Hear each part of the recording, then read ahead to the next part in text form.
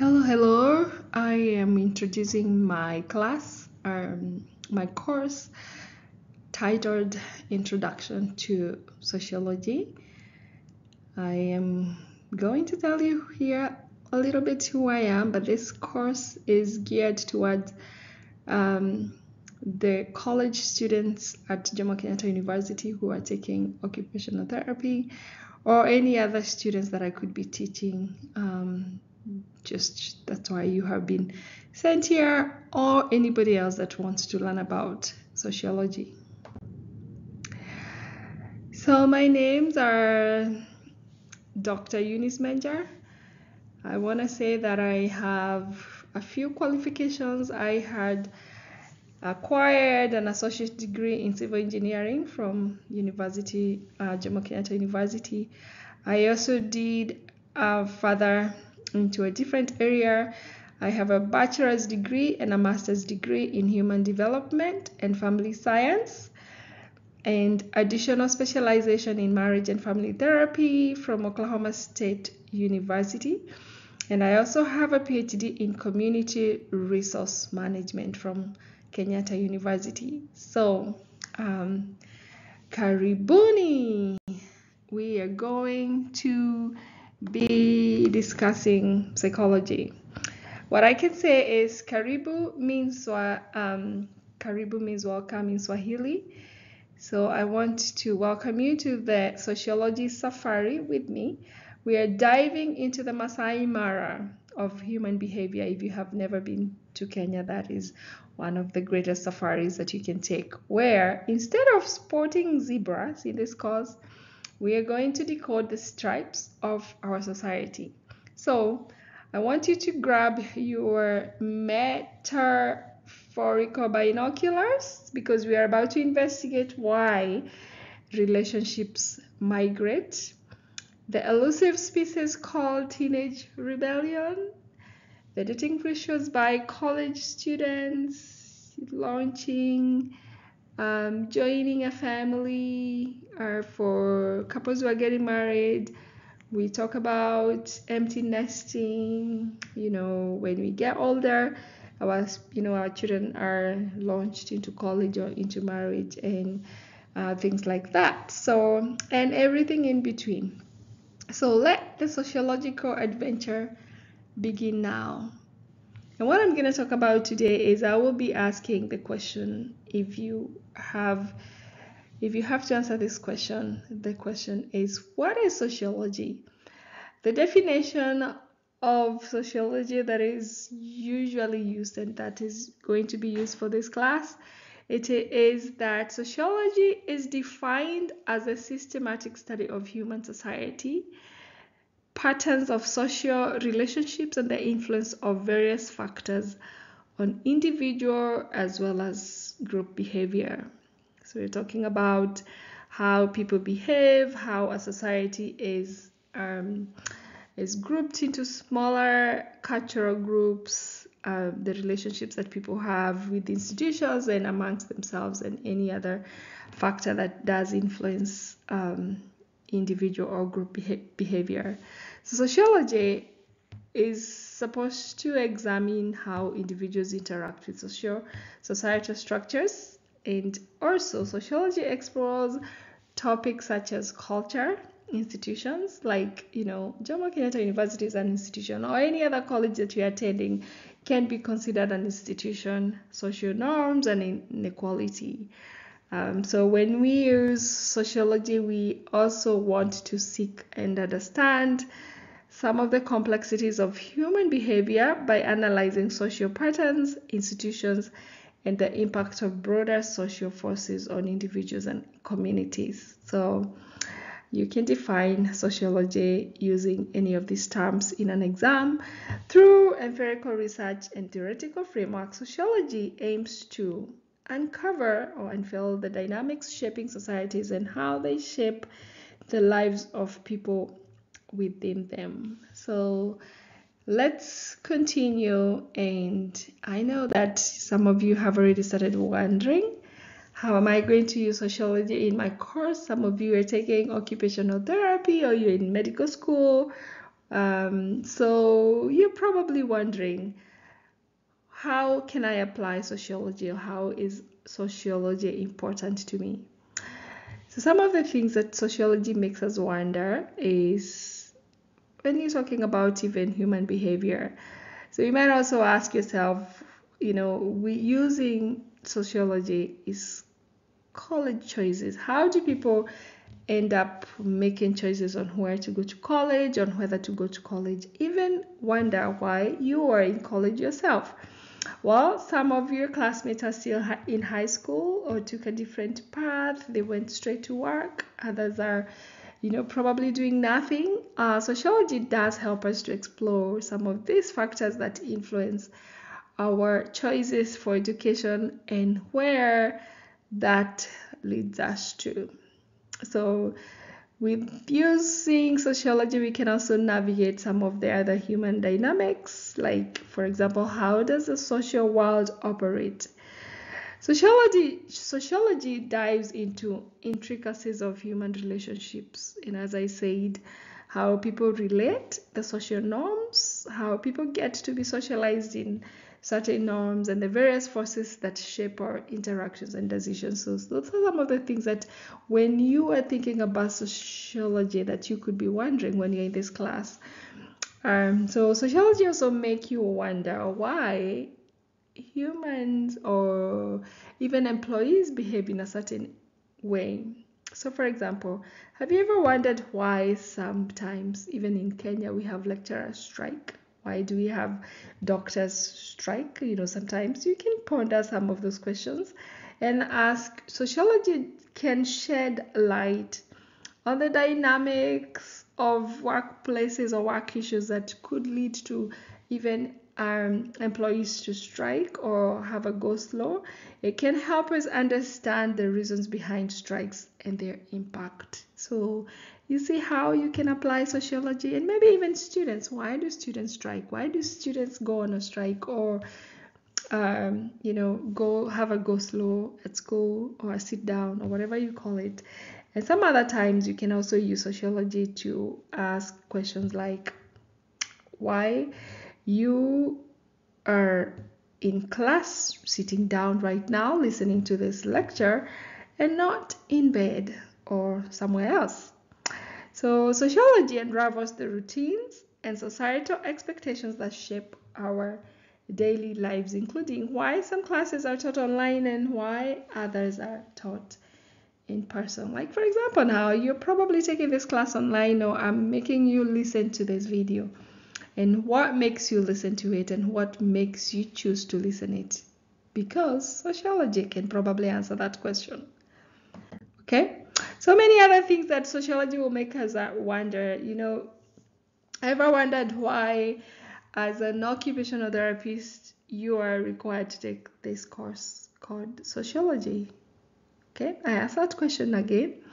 Well, it is your, it is probably your passport to understanding the reasons why people behave the way they do. When you have a very sick person and you're telling them you cannot walk on your foot, you have to use a walking stick because you're going to break your leg more, or things like that. You can use sociology because it helps you understand why people behave the way they behave. So social differences detectives, that's what you become when you understand sociology, because sociology is like our secret agent lenses. They help us to look into the mysteries behind why people act the way they do, from quirky habits to diverse behaviors. So we're going to be decoding the epic saga of social differences using this class. You can also be opportunity detectives using sociology. You can become an opportunity detective. Ever curious about why some groups seem to have more opportunities than others? You have, for example, in a country like Kenya, we do know that some people have more opportunities than the others, depending on where they live, part of the country where they were born, or even different colleges may offer different opportunities for their students. Sociology equips us with the tools to be opportunity detectives, to be able to uncover the secrets behind group outcomes and the paths different groups take. All right, so let's keep going. So sociology is really interested in patterns in societies, in different societies. It doesn't have to be just one society like Kenya. The whole of Kenya is a society. We do know that the tribes are societies, and many other societies that we have, because those subgroups can be called society. So what is a society? A society is defined as the aggregate of people living together in a more or less ordered community. So you can call Kenya is a society, but you can also have some subgroups that also define society. So we do have people who have drugs cartels, they do crime together, and those can also be even those smaller societies that could be doing illegal behavior. They can be danger to society. Okay, so society is like a big diverse family where we all live and interact. It is a community around us, starting from our friends, our family members, that including our grandmothers, our grandfathers, our siblings, the neighbors in our villages or in our cities, to the larger groups that we belong to. So if you belong to Kikuyu or Kamba tribe, society is where we share our values, we share our norms, and all those other unwritten rules that shape how we live and get along with each other. I was just thinking about the unwritten rules that, all of us, some of us have grown up with a lot of unwritten rules. So some of those unwritten rules were actually just your parents just needed to look at you and you knew what the rule they're telling you you're breaking. So for example, if you have you're in the living room, you live in the village, and your parents are there, and then some visitors start coming in and they are older people, all your parents needed to do is just give you an eye, and you needed to wake up and go and leave the adults in the living room, or they didn't even look at you, because there are something that you have been socialized to. You were told when the adults come, when you have visitors, the kids have to get away. Okay, it's basically the big bustling world we are all part of. In sociology, society refers to a group of people who live in a definable community and share the same cultural components. So that is another definition of society that we use in sociology. So, those cultural components. We're not just talking about the tribal culture or traditions. They could also be at the university. You as a class, this group of students, maybe you have a WhatsApp group, you have your cultural components that actually make you a society. On a broader scale, society consists of the people and institutions around us, our shared beliefs, and our cultural ideas. So we no longer take our societies for granted, whether small or large. Okay, so when you're referring to society, even if you come from a huge society or a smaller society, it doesn't matter. It is society, and you cannot take anything for granted, because in one way or another, it shapes your behavior, okay, and your relationships, okay. So, and I usually say, if you're listening to my, to my lessons, whether it's on audio or just, video like this one, you can always pause. You need to have your notebook, because there are so many other things that I will say in between the slides or the PowerPoints, and they might not be necessarily written, but they are important for your exam. So if I say it, it's important. If I teach it, it might be important for your exam. Okay? So development of sociology, when you think about where sociology came from, we think about the 19th century. Back in Europe, that is when the topic or the field of sociology began. So there is a philosopher, sometimes called thinker. His name is Auguste Comte, who is known to have emphasized the scientific study of society. As a result of industrial revolution that was caused by rapid political, economical, and social changes that happened in Europe because of the rapid urbanization that obviously must have led to excess social issues. We know what happens when when we become urbanized. There's so many other social issues that usually come from that. So some of those can be, mostly society started to be affected, to affect the human's behavior, maybe the social services, and being unable to ignore those problems that affected man. So due to the immense changes that happened, the political, social arena, and economic platform, so researchers and scholars, they had to begin to question the traditional meaning of life. They attempted to prove their beliefs using research methods, and that's what really emphasized the study of society. So the research was to explore more of the societal dynamics. Okay. So the notable research figures in sociology, some other people that you might want to think about, that you can probably be asked about, are Emil Durkheim, Karl Marx, and Max Weber. These are some of the people that contributed the foundational theories in the late 1913th and early 20th centuries, of course, including Comte. So sociology discipline evolved to encompass diverse perspectives, including functionalism, conflict theory, and symbolic interactionism. So some of these are going to be defined in the next sessions or so. So over time, sociology has really expanded and has been able to cover various aspects of human behavior.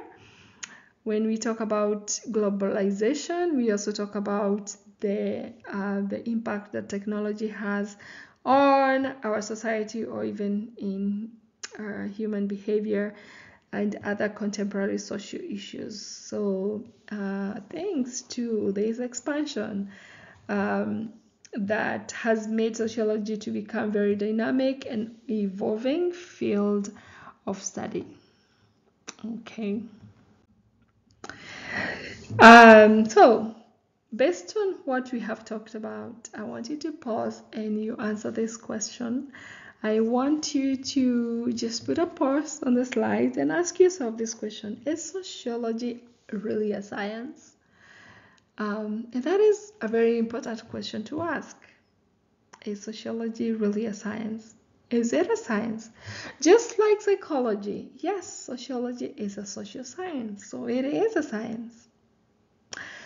Like chemistry is a natural science, social science uses scientific methods as well. So if you use scientific methods, then it is a science.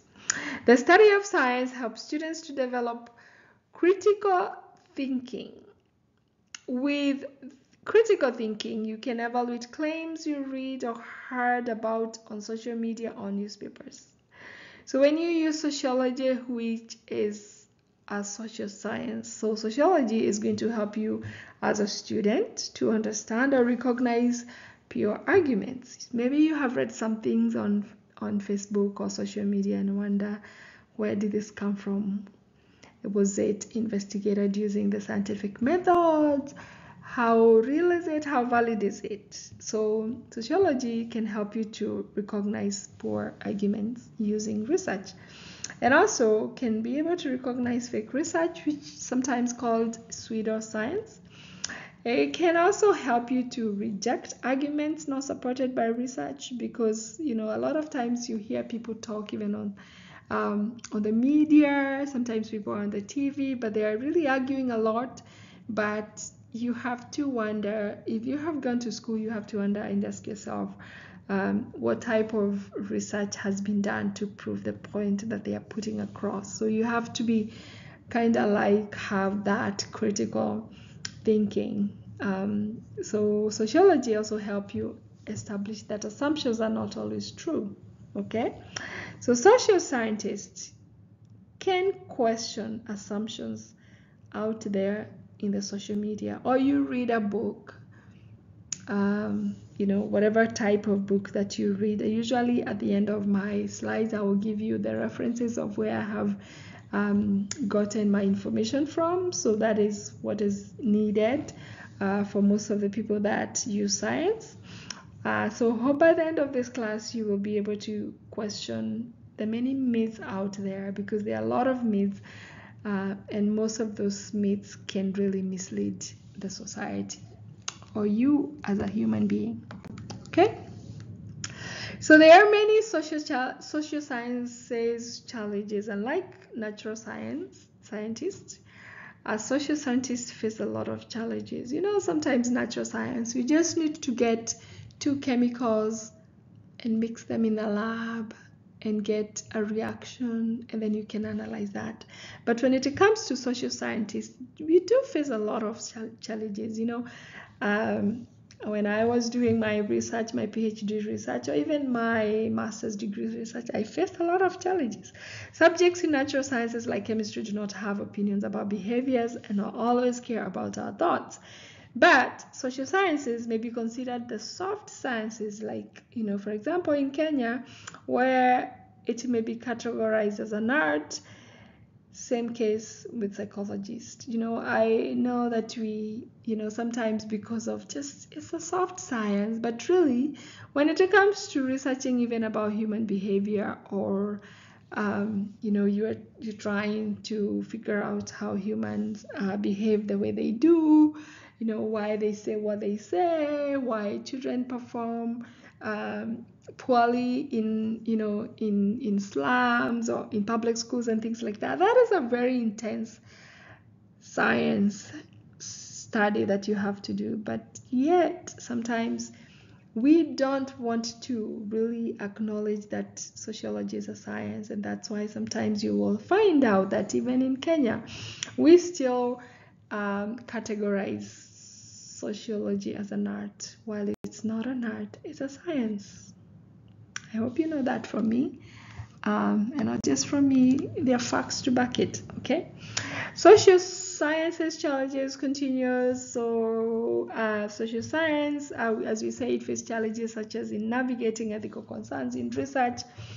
When you are doing a research, especially including human subjects, sometimes it can be very hard to navigate those ethical concerns, especially when you're working with minor. I remember when I was doing my research at the level 5 hospital, I had to go through this ethical evaluation and make sure that I am providing enough, support, psychological support, even for my participants. And some of those things you don't have to do that when you're doing a science research, a chemistry research, something like that, because you're not using human subjects. So that can also be very, very complicated. So addressing biases in data collection and interpretation can also be a very challenging task to do as a social scientist, and adapting methodologies to diverse cultural contexts. When you're doing a research in a biology lab or a chemistry lab, you use the same chemicals everywhere in the world. If you're talking about salt or sodium, if you're talking about HCl, hydrochloric acid or something like that, it is the same. The formula of creating that is the same all over the world. But when it comes to human beings, you have to consider about the cultural context. Everybody has diverse cultural context, and it is very, very hard to fine-tune your research. If you're borrowing, maybe you're trying to replicate a research that was done in America, in a place like Kenya, Ukambani, or something like that. You really have to tweak a lot to make sure that you're not being biased by maybe the results that came out of a research in UK, and trying to have the same findings in a different cultural context. So that is a challenge. Additionally, interdisciplinary collaboration and the integration of new technologies pose both opportunities and challenges. So balancing objectivity while acknowledging the researcher's subjectivity and addressing issues like replication in studies are ongoing concerns. And that's what I just talked about, replicating a research in different cultural contexts, not just across countries, but even in the country. Like, the same research that you do in Ukambani might really be very difficult to replicate somewhere in Kikuyu land because of cultural differences. Okay, so the dynamic nature of society also demands constant adaptation to emerging issues, making it crucial for social scientists to stay attuned to evolving paradigms and methods.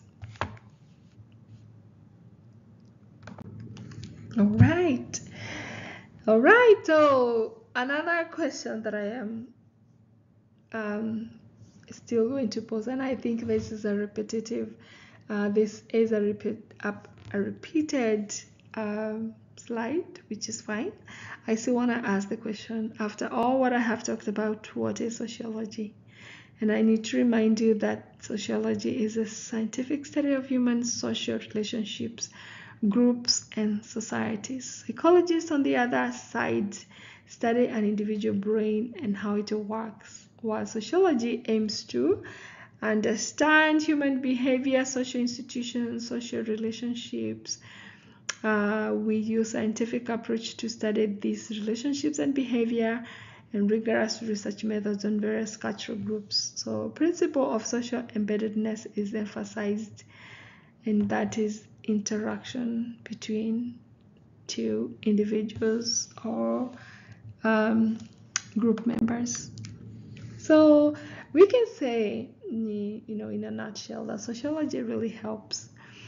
And you're gonna see as we continue with this class how helpful it is to have the science of society in workplaces, in our classrooms, in our institutions, in our homes, even in our villages, because sociology is really utilized to understand and analyze various aspects of society, contributing to practical applications in several areas.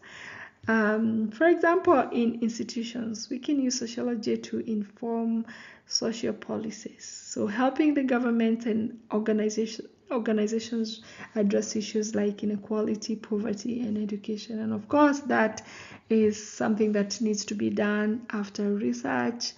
And sometimes we might implement a project to provide services maybe to a certain group of people, and then we might use the same science to come back and evaluate what is the progress. We might evaluate, how beneficial has that project been, what needs to be changed, what needs to be removed from the projects, and what needs to be added. So in business, sociology aids to understand consumer behavior and workplace dynamics. So when people are thinking about how they're going to promote products, they might use science to actually understand why certain items are being bought more and why certain items are remaining in the shelves without being bought. In healthcare, It informs strategies for addressing public health challenges. We know that sociology, the science of society, must have been used a lot to understand, especially during COVID, during pandemics. We know that sociology is still being utilized even to, spread the good news about washing hands before eating, how to control malaria in different countries, and all those type of things, and educating people on at the grassroots level on how to prevent diseases. In criminal justice, sociology helps to examine crime patterns and societal responses. Overall, sociology provides insights insights that are crucial for creating informed decisions in diverse fields to enhance social well-being and foster positive societal changes. Okay.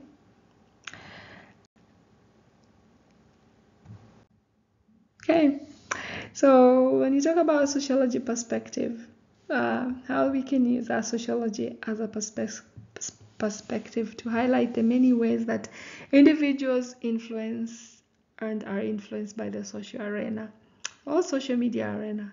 Think about how many people wear ripped jeans, or how many people wear, dark glasses at the funeral, or people walk in a certain way, or something is trending. It is because we are usually we are socialized, or we are influenced a lot by the social arena. So the sociological perspective helps us to gain a better picture of the issues we are facing as a country, even as a county, even as the world. We talk about the war that is going on, immigration problems in different parts of the world, and even things like pandemic.